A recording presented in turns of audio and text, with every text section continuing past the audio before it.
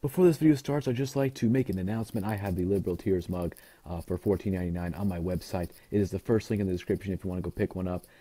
Don't worry if it breaks when it comes to your house. I'll send you another one for free out of my pocket. I don't care. I want you to get your Liberal Tear mug. It comes in Liberal Tears white with the face, black with the face, white without the face, and black without the face. So pick whichever one you want, and it'll come to your door in about 3 to 5 days. So that should be epic. First link in the description. Thank you. Let's go on with the video. Thank you for coming here. I disagree with a lot of what you said tonight. Good. That makes it fun. I don't believe that being transgender means that you have some sort of mental illness. Okay. And I think that the majority of the psychological, national associations would agree with that.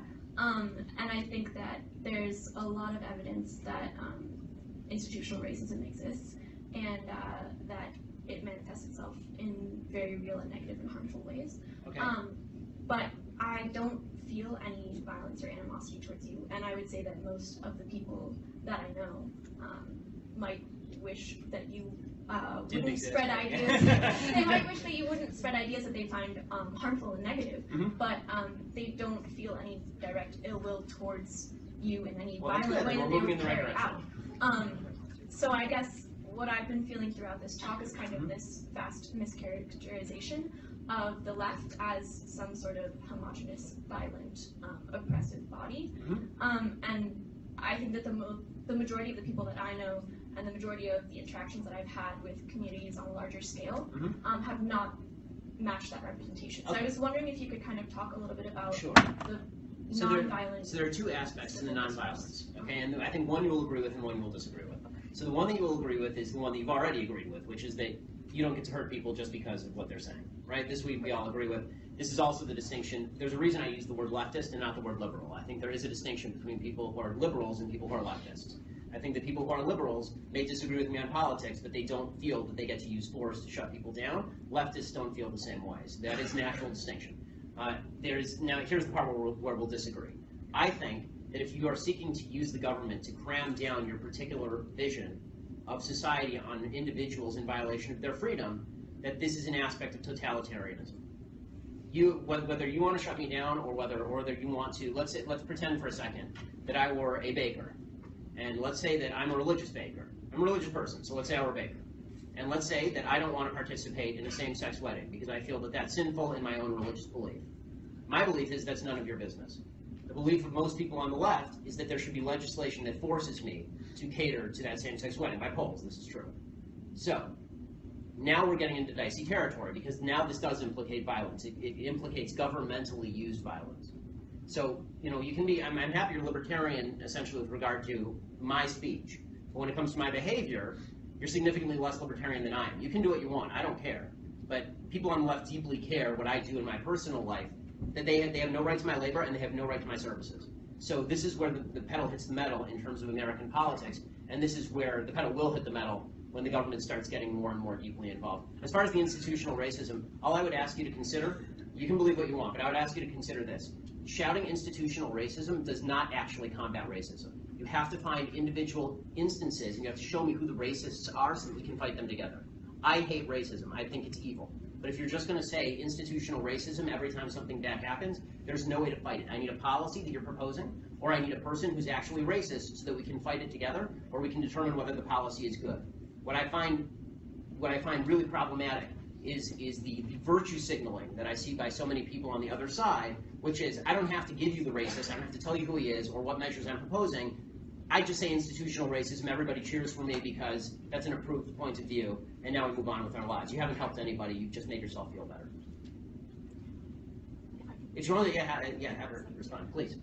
Well, I think that institutional racism in and of itself, first of all, I would say that the majority of the people that do bring up institutional racism do also have solutions as to how to combat it. But I think that invariably involve encroaching on other people's liberty. But yes. Well, I would just say that there is kind of, again, I feel like you're painting a wide and diverse group of people with the same brush, and saying that if you can't point to a policy, or if you can't point to a person, then you're just wasting everyone's time. And I think that a lot of people are trying to point to policies, and while I think that the idea of pointing to a racist person is fundamentally in contrast with the idea of institutional racism, because institutional racism grapples with implicit bias in the society as a whole, or not like a ghost in a machine, but in individuals. Unless you're connecting that to a policy, it's a cop-out. Because now we're ghost hunting again. If you just said to me, we have a problem in American society, income inequality, right? It's a problem in American society. If you just gave me any problem, and I said, well, that's the Bilderbergs' fault. Right, that's the fault of the Bilderbergs, right? It's a conspiracy. It's the fault of the Bilderbergs, right? There are all these conspiracy theories about the Bilderberg group.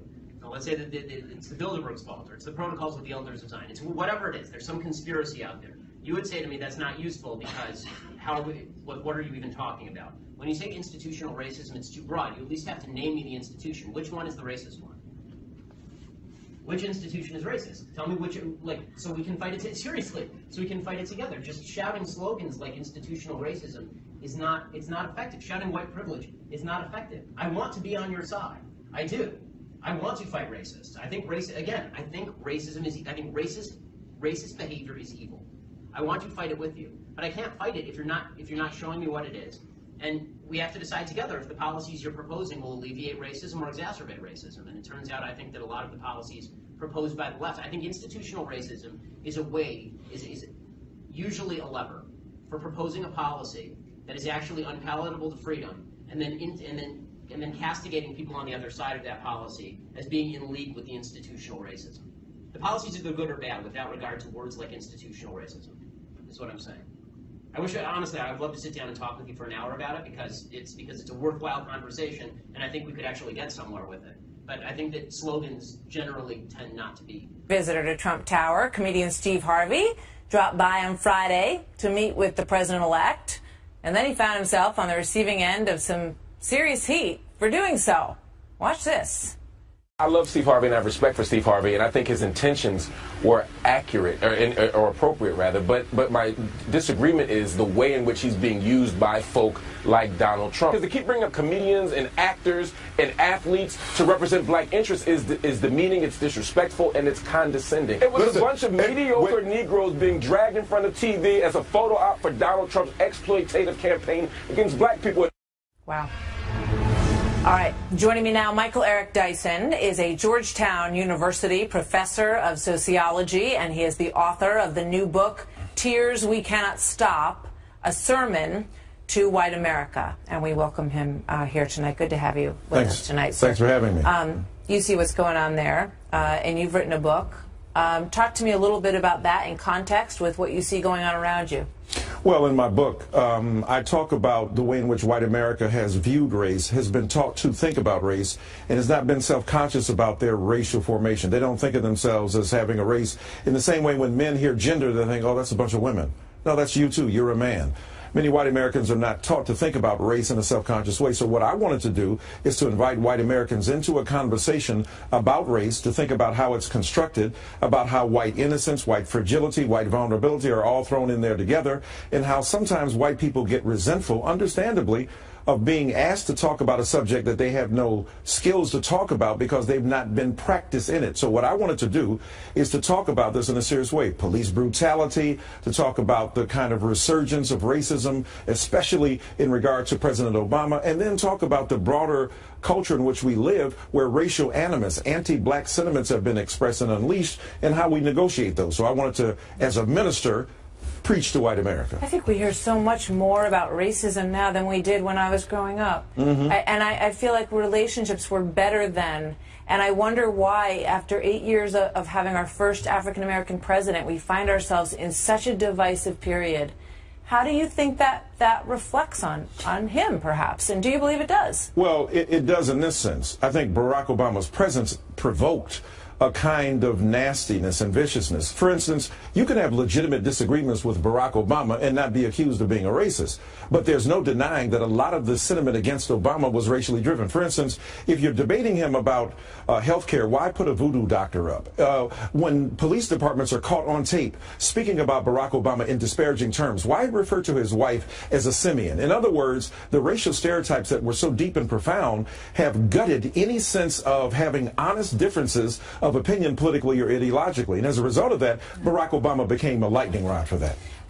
Respond, if you would, to the argument that we just saw on that tape. Right. The use of the phrase mediocre Negroes. I mean, you've got Steve Harvey going over there to have a conversation. He said, look, I'm going to give this president a chance. What is wrong with that? Look, there's nothing wrong. Steve Harvey, as was said, is a remarkable man and a successful man. There's no problem with that. The problem is Donald Trump, not Steve Harvey. Look, if you want to have a conversation in white America, do you go to Miley Cyrus or Mitch McConnell? The point is that why do an end run around Mitch McConnell or John Boehner or Paul Ryan and speak to, say, I don't know, George Clooney? The point is that there are political representatives of African American culture. So you're saying Steve Harvey isn't the person for that conversation with President Donald Trump? I'm saying that if you're talking about serious issues of weight, value, and gravitas in black America, no, I don't think a comedian is the top of the list. But Leonardo DiCaprio can go talk about climate change with President Obama. And Angelina Jolie and Brad Pitt are perfectly suited to go to the White House. Policy. I think, look, Steve Harvey should have the right. But they did that all the time. They talked about policy at the White House. I love Steve Harvey, but I don't think Steve Harvey should be. But who are you to say that Steve Harvey can't go have a conversation with Donald Trump? And if he does, he's going to be criticized for it. I'm saying, look, he can be criticized for it. You're saying he wasn't the right guy. I'm saying Steve Harvey is a friend of mine and I love him. I'm saying Steve Harvey is not the person who was on the point, is the point man for discussing policy in black America. I'm saying there are many people who are practicing that, who deal with that every day, who have strategic advantages because they've been thinking about this. Steve Harvey is the attempt by Donald Trump to avoid dealing with some serious weight and theological and theoretical and sociological analysis about what's going on in the community. Have a conversation with Steve Harvey. That's beautiful. But also have a conversation with people who have been thinking about this. William Jewis Wilson, a sociologist who's been thinking about this at Harvard. Turn to people who have been reflecting on this politically. And when you do that, then you have both Steve Harvey, who has a right to go to the White House, and those who have expertise in gravitas. All right. Thank you very much for sharing your thoughts with us today, and we hope to see you again soon. Look forward to it. Mr. Dyson. So here with more, Ben Shapiro, editor-in-chief of DailyWire.com, with his thoughts on this controversy. Ben, good evening to you. You heard our conversation, and you heard the piece of sound there from Mark Lamont Hill talking about mediocre Negroes that he said were paraded, basically to check boxes for Donald Trump. What do you think? Well, I mean, I think, first of all, anybody who says that somebody's a mediocre Negro because they disagree politically makes you a less than mediocre person. I mean, it's really quite a disgusting thing to say. And I don't think it's intellectually honest for Professor Dyson to be talking about how they were just wanting someone with more expertise. Because I really doubt that if Donald Trump had invited Thomas Sowell, for example, or Jason Riley of the Wall Street Journal to come in and talk about housing policy, they would have been supremely happy either. What this really is about is there's a cadre of people on the left who get very insulted anytime a Republican reaches out to a prominent black person who doesn't immediately slap that hand away and say, listen, you guys are the bad guys, because too many folks on the left like to racially polarize in order to make hay politically, and that really is quite terrible. I mean, the fact is that if we're going to build a better country, we're going to need to reach across the aisle, not just on racial lines, but along political lines, and labeling everybody one way politically based on the color of their skin is the essence of racism. The idea that your race is inherently connected with your political thought is inherently racist, and the left refuses to acknowledge that, unfortunately.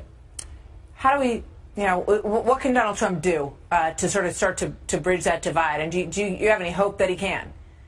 Listen, I think Trump's actually doing the right thing on a lot of these things. I think that when Trump invites people like Steve Harvey, or when he invites Jim Brown, or when he invites any of the other people he's been inviting to talk. Martin Luther King III, is that somebody who lacks gravitas? And when he invites all of these people to Trump Tower to talk about this stuff, I think that he's actually attempting to reach out. Now, whether you think that's just PR or not, doesn't really matter. The bottom line is, what would Trump do differently if he were actually reaching out as opposed to doing PR? I'm not sure he would be doing anything differently. And again, the idea that the left can object to celebrity involvement in politics, I didn't see them whining and crying when Meryl Streep was ripping Donald Trump up and down over the Golden Globes.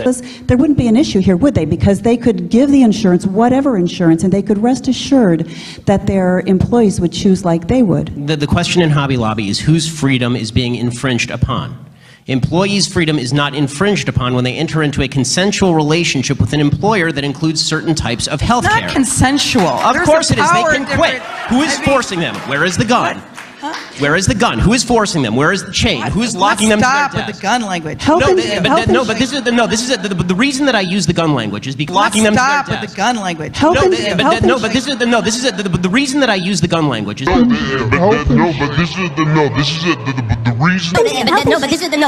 reason that I use the gun language is because it is vitally important for people to understand that every government measure at the end of the day must be compelled by force.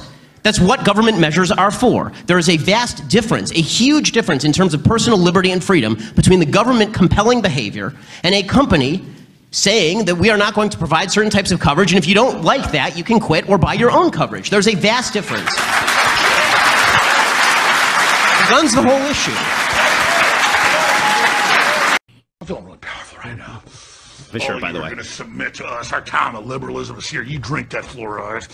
You take those vaccines. Donald Trump says vaccines might be dangerous because one of his kids got hurt. Shut up!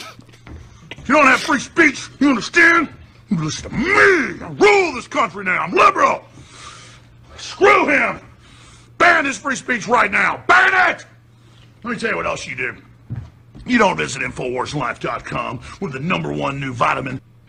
He's a brilliant seg. I mean, he segues right into an ad for some sort of fusion vitamin, so that's great. This guy, by the way, is considered a leading Trump ally, Alex Jones. I don't know why! I can't understand it! Look at this! Look what's underneath here! It's another shirt! Why? Why? Because I don't want to go to the cleaners that often, that's why. Come on. Okay, so it's just, I think it says something about our country when that guy is a leading is a leading advocate for one of the president.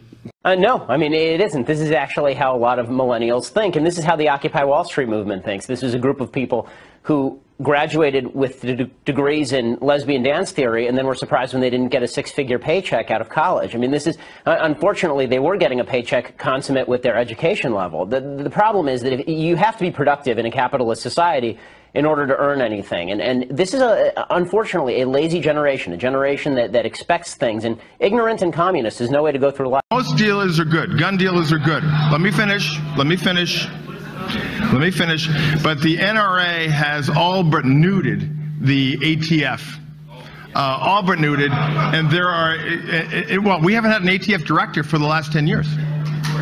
We haven't had an ATF director for the last 10 years because the NRA won't even allow us to have a Surgeon General because the guy wanted common sense gun control. Well, the ATF is a little bit busy smuggling guns south of the border to the drug cartels.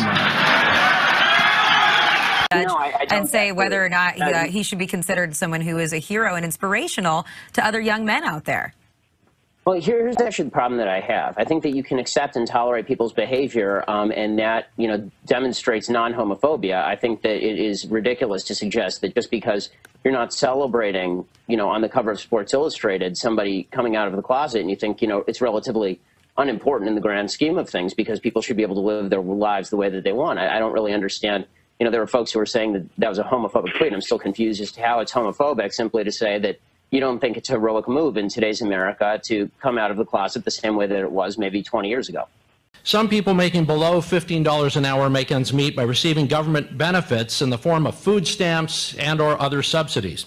Some assert that this essentially means governments have enabled businesses to pay less and keep more for their bottom lines, resulting in subsidized corporate profits and people more dependent on government. Ben Shapiro, as a conservative who advocates for less dependency on government, why do you object to this reasoning? I don't object to that reasoning. I think it's 100% true. I think the major problem that we have with regard to food stamps supplementing people's wages is that these companies are being paid off by the government. I mean, they're getting enormous subsidies from the federal government in the form of food stamps, and there are two ways that you can correct that in terms of wages. The first way that you can correct that in terms of wages would be with a measure like the minimum wage, which, as we'll argue about tonight, decreases, in my opinion, employment. The evidence, I believe, tends to show that it decreases employment, or at the very least puts a cap on it and makes it more difficult for small businesses to operate while big businesses are still getting these subsidies. And second of all, it creates a corrupt system where certain businesses benefit more than others. The second way that you're going to be able to prevent all of this is if you cut back a lot of these subsidies, forcing businesses to compete for labor. Labor is just like any other good in a free market. That means that people have to compete for it. So if you want wages to go up, then get rid of the government paying the other half of the wage, and you will see the wages automatically increase. I think that we should all be able to agree on the idea that wages need to increase. I think the difference is that the way to make wages increase is to have a fully consensual relationship between employer and employee. And I think this is really the root of the morality of minimum wage when it comes down to it.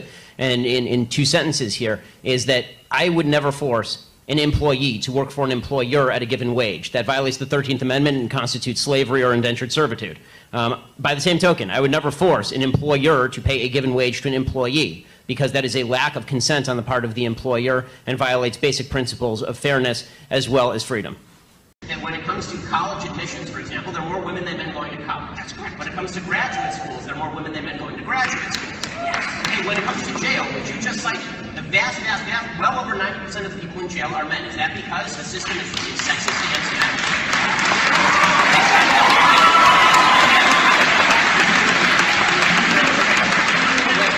I really argue that the jailing system is now sexist against men because there are more men than women in prison. That's really your argument. No, it does happen to also be the case that more men commit crimes. There you go.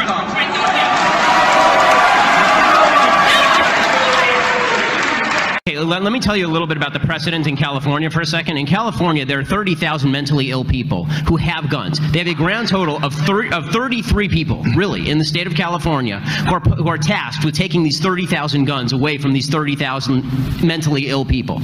Okay, we're creating a system that is either not going to be enforced or it's going to be over-enforced. This idea, if we can just trust the government, then why aren't we just trusting the government to do the right thing now? I don't understand why a piece of legislation makes them better at what they do. I mean, the government is not very good at what they're doing now. Why does new wording make them not suck? Because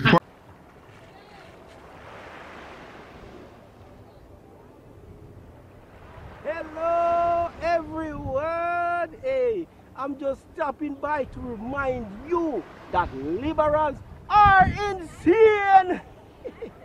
Social justice warriors are becoming more violent and triggered than ever before. Anyways, be sure to subscribe to KGP TV on YouTube and have a blessed day. Yeah, man.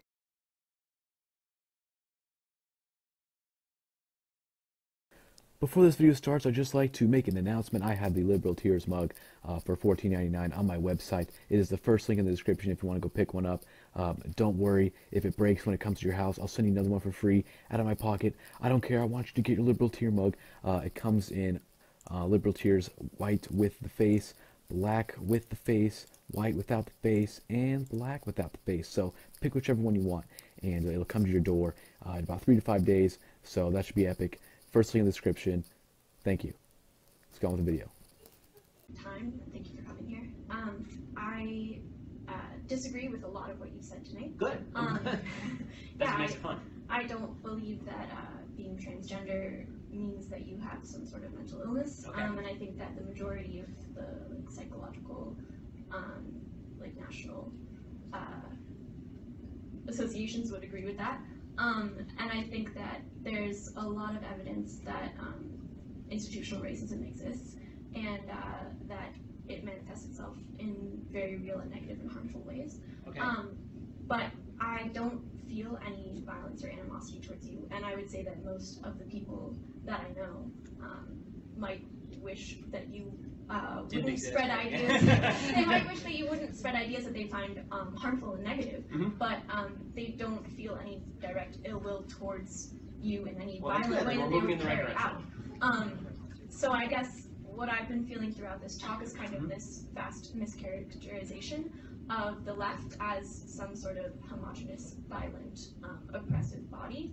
And I think that the majority of the people that I know and the majority of the interactions that I've had with communities on a larger scale have not matched that representation. So I was wondering if you could kind of talk a little bit about the nonviolent. So there are two aspects to the nonviolence, okay? And I think one you will agree with and one you will disagree with. Institutional racism, it's too broad. You at least have to name me the institution. Which one is the racist one?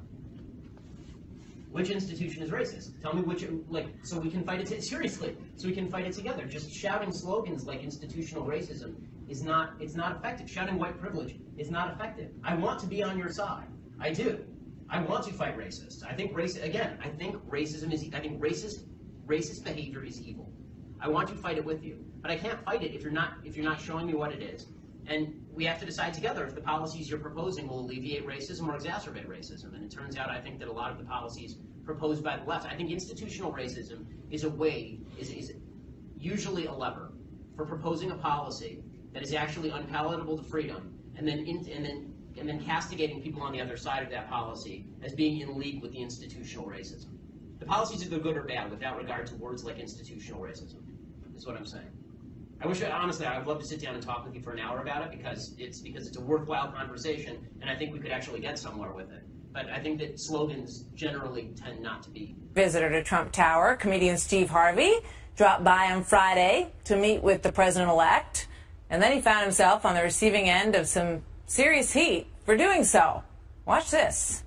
I love Steve Harvey and I have respect for Steve Harvey, and I think his intentions were accurate or appropriate rather. But my disagreement is the way in which he's being used by folk like Donald Trump. Because to keep bringing up comedians and actors and athletes to represent black interests is demeaning, it's disrespectful, and it's condescending. It was a bunch of mediocre Negroes being dragged in front of TV as a photo op for Donald Trump's exploitative campaign against black people. Wow. All right, joining me now, Michael Eric Dyson is a Georgetown University professor of sociology, and he is the author of the new book, Tears We Cannot Stop, A Sermon to White America. And we welcome him here tonight. What I find really problematic is the virtue signaling that I see by so many people on the other side, which is, I don't have to give you the racist, I don't have to tell you who he is or what measures I'm proposing. I just say institutional racism, everybody cheers for me because that's an approved point of view, and now we move on with our lives. You haven't helped anybody, you've just made yourself feel better. If you want to have her respond, please. Well, I think that institutional racism in and of itself, first of all, I would say that the majority of the people that do bring up institutional racism do also have solutions as to how to combat it. But I think that it involve encroaching on other people's liberty. But yes. Well, I would just say that there is kind of, again, I feel like you're painting a wide and diverse group of people with the same brush and saying that if you can't point to a policy or if you can't point to a person, then you're just wasting everyone's time. And I think that a lot of people are trying to point to policies, and while I think that the idea of pointing to a racist person is fundamentally in contrast with the idea of institutional racism, because institutional racism grapples with implicit bias in the society as a whole, or not like a ghost in the machine, but in individuals. Unless you're connecting that to a policy, it's a cop-out. Because now we're ghost hunting again. If you just said to me, we have a problem in American society, income inequality, right, is a problem in American society. If you just gave me any problem, and I said, well, that's the Bilderbergs' fault, right? That's the fault of the Bilderbergs, right? It's a conspiracy, it's the fault of the Bilderbergs, right? There are all these conspiracy theories about the Bilderberg group. So let's say that it's the Bilderbergs' fault, or it's the protocols of the elders of Zion. It's whatever it is, there's some conspiracy out there. You would say to me, that's not useful because what are you even talking about? When you say so the one that you will agree with is the one that you've already agreed with, which is that you don't get to hurt people just because of what they're saying, right? This we all agree with. This is also the distinction. There's a reason I use the word leftist and not the word liberal. I think there is a distinction between people who are liberals and people who are leftists. I think that people who are liberals may disagree with me on politics, but they don't feel that they get to use force to shut people down. Leftists don't feel the same way. So that is an actual distinction. Now, here's the part where we'll disagree. I think that if you are seeking to use the government to cram down your particular vision of society on individuals in violation of their freedom, that this is an aspect of totalitarianism. whether you want to shut me down or whether you want to, let's pretend for a second that I were a baker, and let's say that I'm a religious baker. I'm a religious person, so let's say I were a baker. And let's say that I don't want to participate in a same-sex wedding because I feel that that's sinful in my own religious belief. My belief is that's none of your business. The belief of most people on the left is that there should be legislation that forces me to cater to that same-sex wedding. By polls, this is true. So, now we're getting into dicey territory because now this does implicate violence. It implicates governmentally used violence. So, you know, you can be, I'm happy you're libertarian essentially with regard to my speech. But when it comes to my behavior, you're significantly less libertarian than I am. You can do what you want, I don't care. But people on the left deeply care what I do in my personal life, that they have no right to my labor and they have no right to my services. So this is where the pedal hits the metal in terms of American politics, and this is where the pedal will hit the metal when the government starts getting more and more deeply involved. As far as the institutional racism, all I would ask you to consider, you can believe what you want, but I would ask you to consider this. Shouting institutional racism does not actually combat racism. You have to find individual instances, and you have to show me who the racists are so that we can fight them together. I hate racism. I think it's evil. But if you're just going to say institutional racism every time something bad happens, there's no way to fight it. I need a policy that you're proposing, or I need a person who's actually racist so that we can fight it together, or we can determine whether the policy is good. Good to have you with us tonight, sir. Thanks for having me. You see what's going on there, and you've written a book. Talk to me a little bit about that in context with what you see going on around you. Well, in my book, I talk about the way in which white America has viewed race, has been taught to think about race, and has not been self-conscious about their racial formation. They don't think of themselves as having a race in the same way when men hear gender, they think, oh, that's a bunch of women. No, that's you too. You're a man.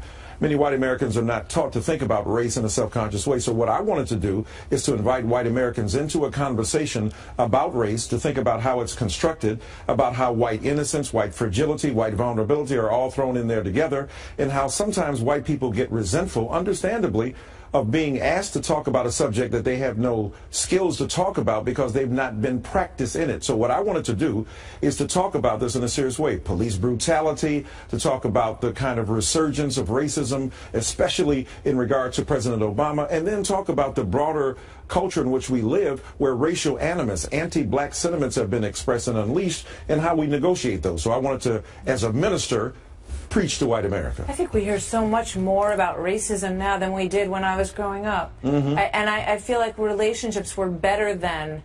And I wonder why, after 8 years of having our first African-American president, we find ourselves in such a divisive period. How do you think that reflects on him, perhaps? And do you believe it does? Well, it does in this sense. I think Barack Obama's presence provoked a kind of nastiness and viciousness. For instance, you can have legitimate disagreements with Barack Obama and not be accused of being a racist. But there's no denying that a lot of the sentiment against Obama was racially driven. For instance, if you're debating him about health care, why put a voodoo doctor up? When police departments are caught on tape speaking about Barack Obama in disparaging terms, why refer to his wife as a simian? In other words, the racial stereotypes that were so deep and profound have